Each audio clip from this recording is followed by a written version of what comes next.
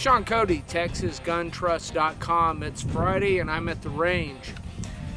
A couple of things today. I've got my new PMag D60 drum magazine. Loaded it up with 60 rounds. I'm going to see how it shoots in the POF upper here.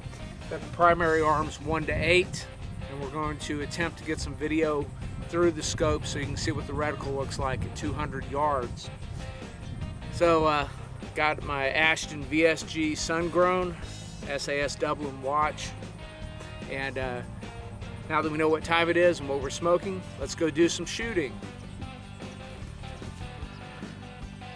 Okay, this is 200 yards.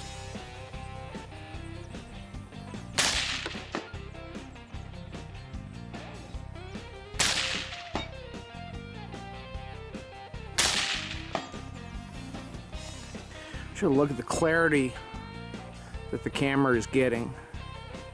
That's at 200 yards. You see the little pig, big pig, little square steel. There's another piece of steel over here.